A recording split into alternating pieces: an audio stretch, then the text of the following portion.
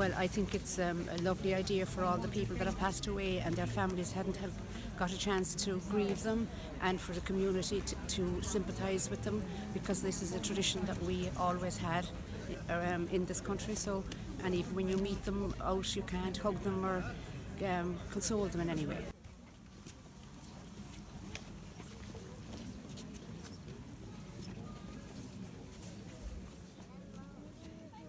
Michael John Brady, Union Hall. Chris Bright, Conway Flatlets and Drummond. Ned Bright, Cornagonov, Cora. Pat and Brendan O'Brien, why are you here this evening? Because I buried my wife back in New Year's Eve.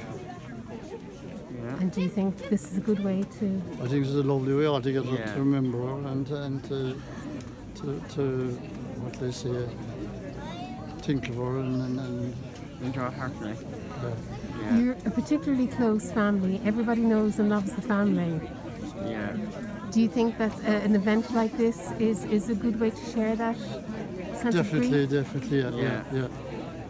It is, yeah.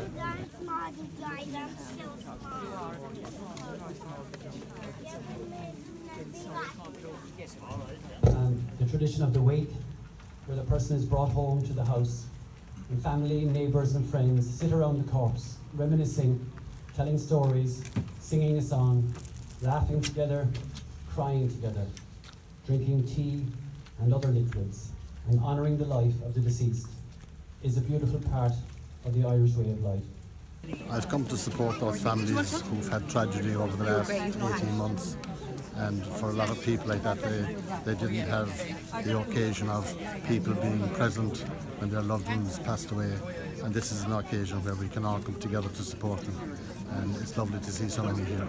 It's a huge crowd. It's a huge crowd, yes. And fortunately, the weather is very favourable. The candles are still lighting. The wind is very low. There's no rain here, so it's a great occasion for Skibbereen. And do you think it will offer some peace to people? I think so, very much. I've seen some families here who I know had loved ones who passed away, and I know it means an awful lot to them to see so many people here. Pat Joe and Siobhan O'Sullivan, Breed Across.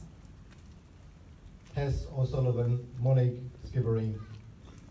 Fergus O'Toole, Cork Road, Skibbereen.